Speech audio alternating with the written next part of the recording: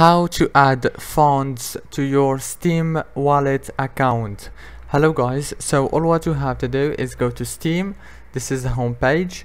Now all what you have to do is go to your account, click on view my profile. Click on account details, and after you click on account details you will find many options here. Now all what you have to do is click on add funds to your Steam wallet. After you click on it, now choose the funds that you want. You have many options. After you choose, click, and then choose the payment method, PayPal or many other options.